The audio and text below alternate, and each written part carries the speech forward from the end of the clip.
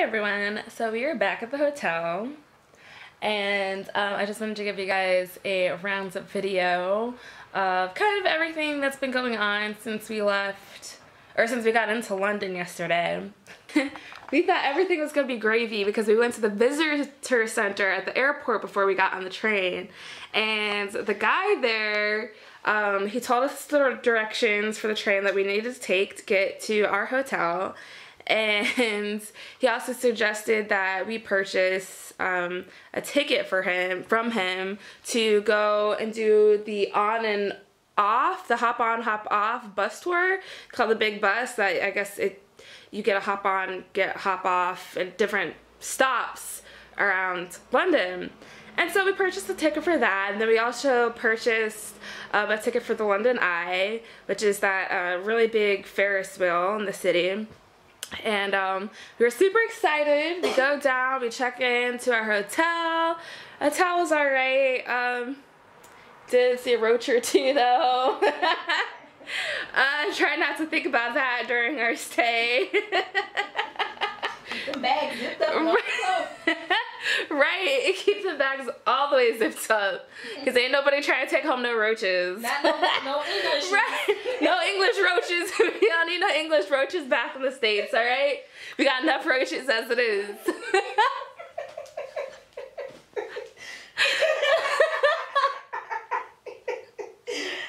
Oh God.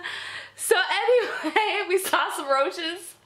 But anyway, we dipped. We were like, all right, we're gonna go take this bus tour. So we hop on like 2 trains or something like that. And after kind of having a little bit of trouble finding the train, then we got on the train. Then we took another train to the place that we supposedly needed to go. Gloucester Road, I think it was called, to hop on the big bus at the big bus stop. So anyway, we spent, I don't know, we spent like 20 minutes looking for this bus stop. So we finally think we found this bus stop, so we're sitting there waiting for this bus. And this bus is supposed to come by every 10 to 15 minutes. So 10 minutes passes, 15 minutes passes, then 30 minutes passes. And we're like, whoa, this kind of taking a minute. Are we at the right stop? So we're looking. And then we realize that this actual stop is across the street, like right across the street, right? So we go right across the street, and we know we didn't see any of the buses pass, but we were like, oh, maybe they did, we just didn't pay attention. So we're sitting there at the bus stop, and 10 minutes passes, and 15 minutes passes, and finally I'm like, no, I gotta ask somebody. So I asked a couple of people. Nobody really knew anything about the big bus tour.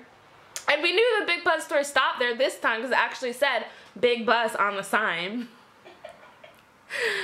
So I go back and I sit down. I'm like, I don't know, girl. Another 10 minutes passes. And I'm like, let's just get up and let's just walk down the road and let's go into one of the tour places and let's ask them. I'm sure they know. So we start walking. All of a sudden we see a big bus turn the corner and it's coming down the street, right? And so I start running after it. And we both start running after it. And I go up to him because I'm like, because the bus says out of service, but I'm like, well, I can at least ask the guy when the next bus is coming. So I'm like, sir, when's the next bus coming? He's this man said that the buses stopped running at 4 o'clock. It's 7:30 at night.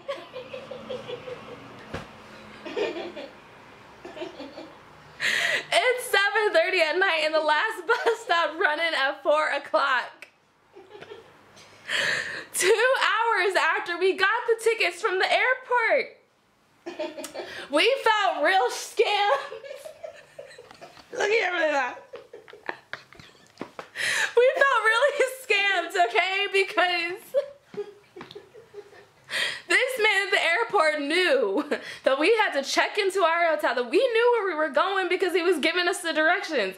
He knew we had to go. We had to check into our hotel. He knew that it was already after 2 o'clock in the afternoon. We had to take a train and a bus. Right, and he knew that we were leaving in the morning, the next morning, and this man still, knowing that the last bus ran at 4 o'clock, didn't tell us what time the bus, I thought it was like a night thing that went in until like at least 8 o'clock at night.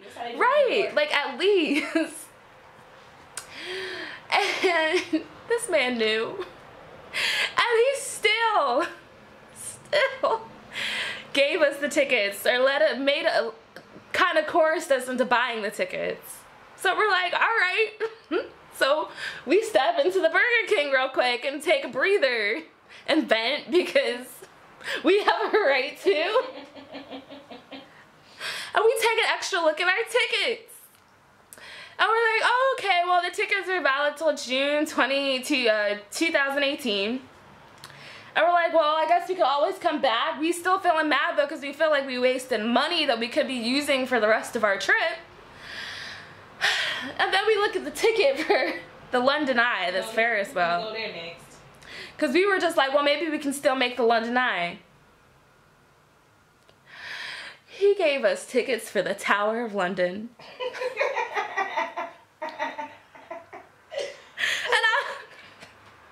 And I was like, hold up, because maybe that's just a different name for it. Like, maybe it's still the London Eye and the Tower of London aren't even close to each other. They're not the same thing.